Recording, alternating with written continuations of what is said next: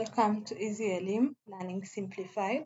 My name is Ruth, and today we are going to be looking at the topic sulfur and its compounds. So initially we looked at sulfur oxide and we looked at how it's prepared in the laboratory. So for this lesson, we're going to look at the properties of sulfur oxide, and then we'll get a chance also to look at a few questions. So some of the physical properties of sulfur oxide is that it has a pungent characteristic smell, and the fact that it has this characteristic irritating smell is because of the acidity or the acidic property of sulfur oxide. It does not support combustion, neither does it burn. So when a lighted splint is introduced in a jar full of sulfur oxide, the splint is extinguished. It has a very low pH. This tells us that it is acidic in nature. It is very dense in air. It is 2 times denser than air. That's the reason why we collect it by downward delivery. And then it's very soluble in water. If you put 1 drop of water in sulfur oxide, it dissolves to leave a vacuum. And then if it leaves a vacuum because of the atmospheric pressure, water is pushed upwards the tube and then it comes out like a fountain. This is the same experiment we saw also with ammonia. So the water rises to occupy the vacuum or the space that has been left. So when the sulfur oxide dissolves in water, it forms sulfurous acid. We are going to look at the different acids that are formed between reaction of sulfur oxide and reaction of sulfur 6 oxide. So sulfur oxide will react to form sulfurous. You can see it's not the normal sulfuric acid H2SO4. So this is referred to as sulfurous acid or sulfuric acid. And some of the chemical properties are it is a very strong reducing agent. So aqueous solution of sulfur oxide and sulfurous acid are usually a very strong reducing agent. So what happens is the sulfite radical acts as a supply of electrons. This means that it loses electrons. And as you can see from the ionic equation, you can see sulfurous acid or sulfuric acid dissociates in water or dissociates to form 2 hydrogen ions and sulfate ions. Then these sulfate ions further react with water to form sulfate.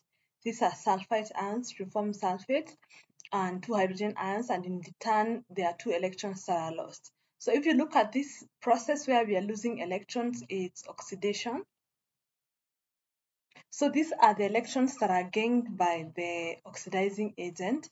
So we say that the sulfur oxide or the sulfite ions in sulfurous acid lose electrons or undergo oxidation, and then in turn they are reduced, as you can see. So the oxidizing agent accepts the electrons, and then that causes the sulfite ions to be reduced. So an example of how sulfur oxide acts as a reducing agent is a reaction of acidified potassium permanganate 7. As you can see from the image, it's purple in color. What happens if you bubble sulfur oxide in this acidified potassium permanganate? It turns to a colorless solution. It turns from purple to colorless. The reason why that happens is because the purple manganese 7 ions are reduced to manganese 2 ions, while the sulfurous acid, as we said, is reduced to sulfate ions and water. So this is the equation. You can see we start with sulfur oxide. You know it's going to dissolve in water to form sulfurous acid, and then this sulfurous acid forms the sulfite as ions, which lose electrons to form the sulfate ions, as you can see. So we are moving from potassium manganate 7 to manganese 2. You can see it is being reduced, and then the sulfur oxide, it is reduced to sulfuric acid. So when you look at the ionic equation, we are moving from manganese 7 to manganese 2, and then sulfate is reduced to sulfate ions. So this is the reduction. So the manganese is being reduced to manganese 2 class. So you can see now there are loss of electrons. The sulfate ions are losing electrons that are going the process of oxidation. That means the potassium permanganate 7 are going through the process of reduction. So note there is a difference between the process. So the sulfite ions are undergoing oxidation. So and then the manganese ions, manganese 7 ions are undergoing reduction. So when the sulfite ions undergo oxidation or loss of electrons, they form sulfite ions. And then when manganese 7 ions undergo reduction, they form manganese 2 ions. So that is what is happening. So the sulfite ions are reducing agent, and then the manganese 7 ions or potassium permanganate is the oxidizing agent. So in the next process is the reduction of potassium dichromate 6 as well. It's usually yellow in color, so or orange. So what happens is acidified potassium dichromate is changed from orange to green. These colors are important, especially when you asked for the observation. So you can see we have the orange. Sometimes it might look yellow because of the dilution, but it is orange in color. It changes to green when you bubble sulfur 4 oxide. So the dichromate, you can see the dichromate 6 ions are undergoing reduction to chromate 3 ions, and then sulfite ions are undergoing oxidation to sulfate ions. So you know that they are losing electrons which are gained by the chromium ions. That's the reason why they undergo the oxidation, and then the chromium ions undergo reduction. So there is also the reduction of iron 3 ions to iron 2 ions. So when you look at the iron 3 ions and you bubble some sulfur 4 oxide in the solution, it is going to change from brown, which is the iron 3, to green, which is the iron 2.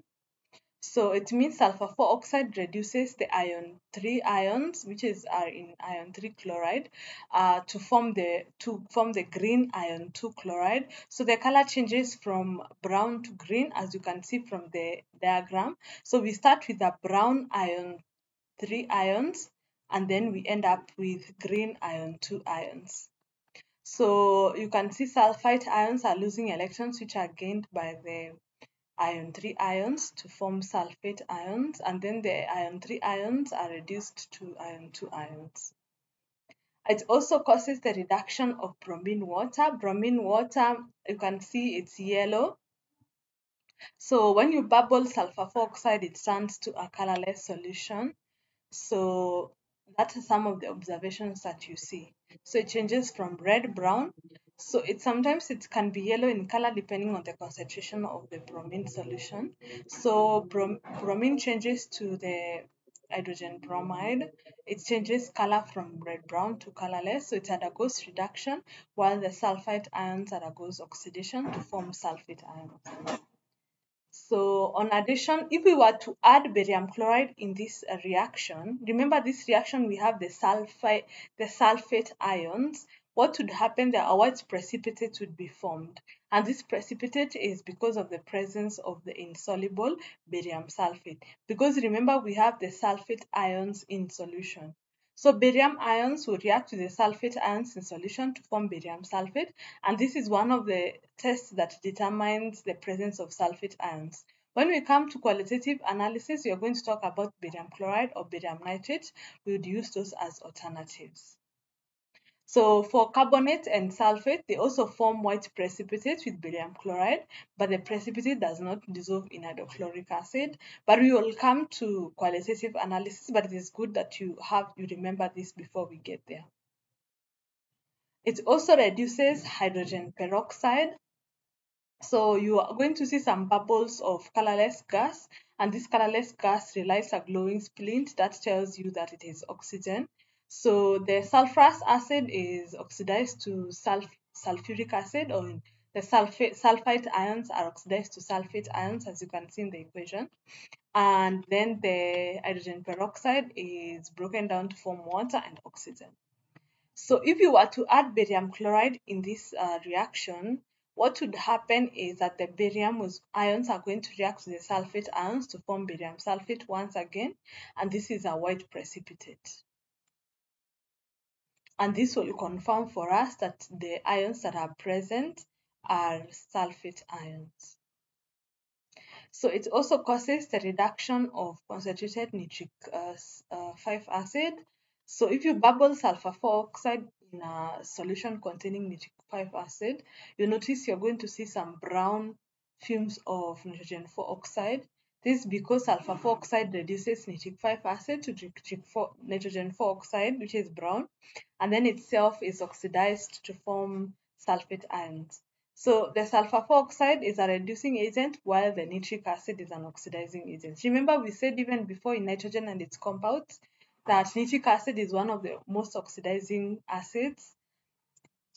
It's one of the oxidizing acids. So nitric acid is oxidized by sulfur 4 oxide to form nitrogen 4 oxide, and sulfuric acid is formed. And you can notice sulfuric 6 acid, not sulfurous acid. So let's do one question. What would be observed if sulfur 4 oxide is bubbled through acidified potassium permanganate? So we are going to say purple as potassium permanganate will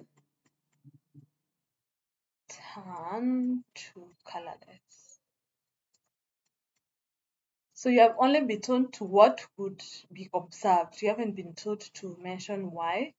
And then outline the physical properties of sulfur 4 oxide. So it is acidic in nature, we know that.